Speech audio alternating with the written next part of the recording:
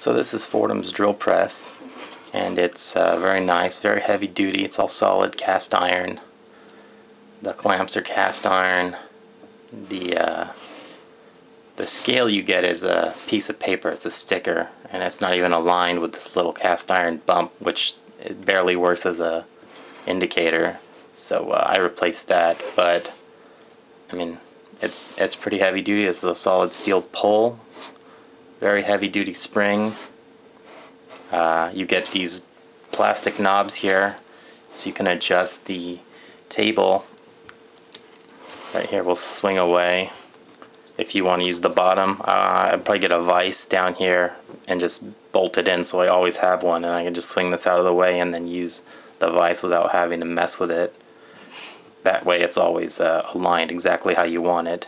And then this upper table, you have to be a little careful because there's no locking system here really. You gotta manually eyeball it or whatever and then tighten it up. And if you're not careful, you'll hit the table, obviously, since it swings.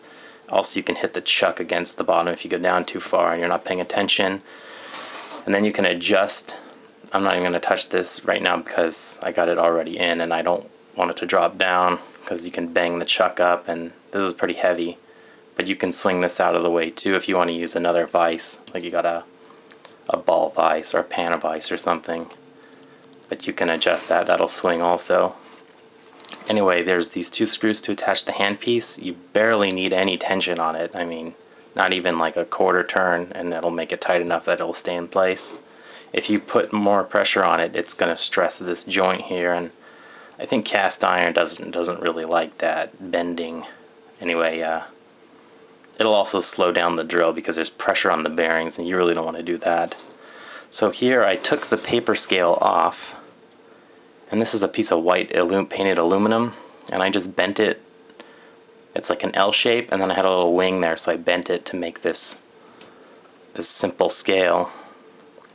So I hot glued the white aluminum on there, and it stays in place real good because I just heated up the aluminum on the hot glue iron, shot the glue on that, and then stuck it in there. And then this scale is just an old ruler. I was going to use a machinist scale, but this is plenty accurate. I noticed that after actually using this, if you try to push it down more than half a millimeter, the spring has enough tension that it makes it difficult. You can maybe do a third or a quarter, but not reliably. Anyways, you can always just use the gauge to set it and then lock it in. And I would just move the bottom table up to the workpiece and not mess with the drill, moving the drill. But that works really nicely. So as you can see, it's super accurate. I mean, I've never seen a drill press that's quite that accurate. So I got this piece of scrap aluminum here. That's what I used to make that L piece. But if I not drill through my hand here, but put that on there, it's gonna go right through every time. No effort. I would suggest getting, for these bits, I would suggest getting like decent quality ones. These are so cheap, these twist bits. I think I got like 20 of them for $10, and these are all I think 8% cobalt, so they're real hard bits. If you use the HSS bits, I think I got some, yeah, right here. These are the super cheap high-speed steel bits. You get these, I think it's called microblocks, and the case is super big, and I cut it down, but they work too.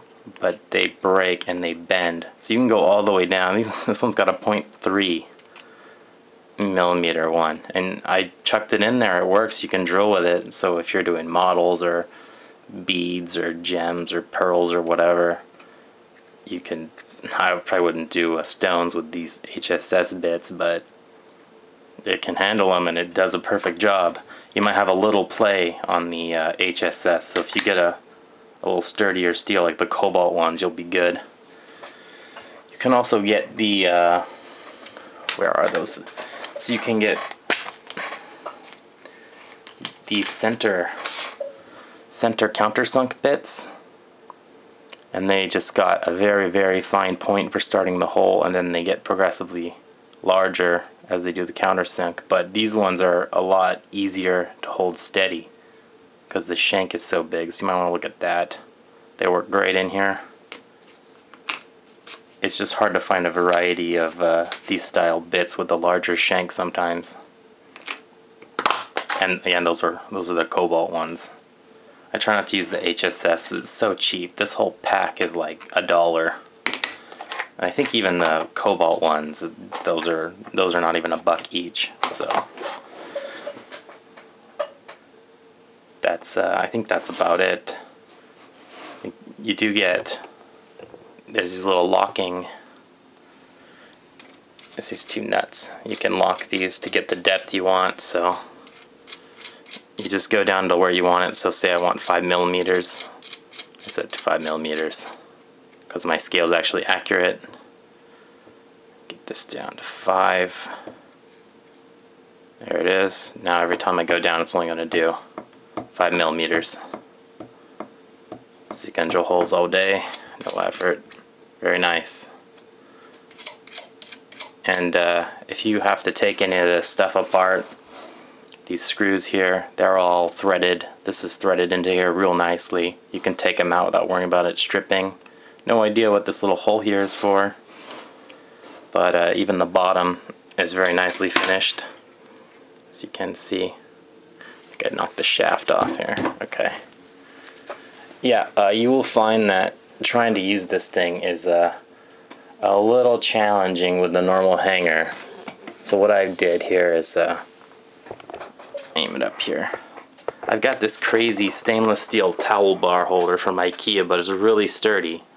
So what I can do is, to keep this from twisting a lot, is just pull out 1 or 2 of the bars and just rest the shaft on there. That way it doesn't arc or bend too hard. And then if I want to use it normally, I can just put it into a different position, drop it down or the other way, and it takes all the weight off the cord. The bench mount ones are pretty good too, but you just have to raise it up really, really high, and I don't want to have to fuss with that. So yeah, that's Foredom's drill press. It's a very good tool.